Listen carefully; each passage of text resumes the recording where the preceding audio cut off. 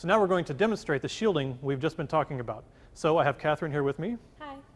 And it's a complicated demo. It takes two people. And has a lot of equipment involved, so let's remind you what everything is. First, there's my favorite, my Teflon rod. It's got the Teflon tape on it, and I'm charging up the Teflon tape. So the Teflon tape is nice and negative.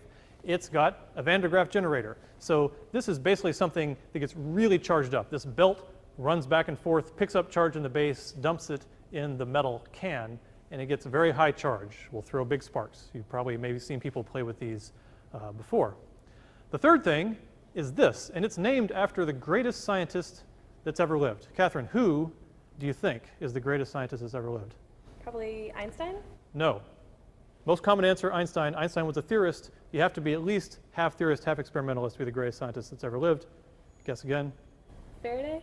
Yes. Very good. Faraday.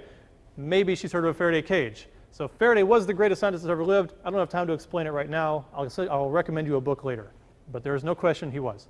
So this cage is one of the many things named after Faraday, and it's basically a continuous metal cage.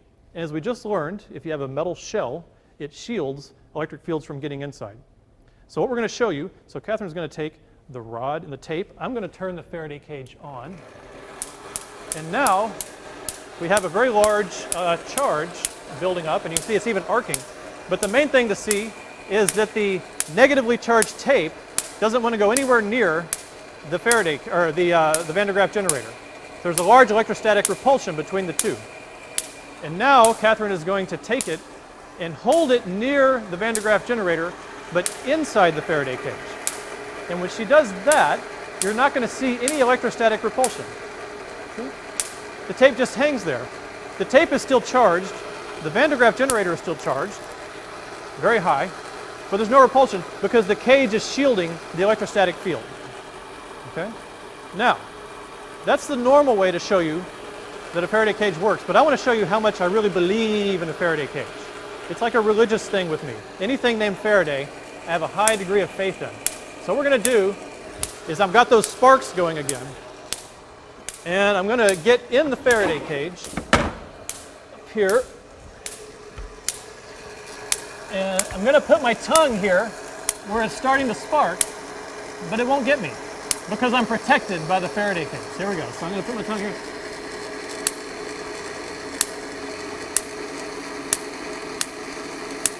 See? Don't feel a thing.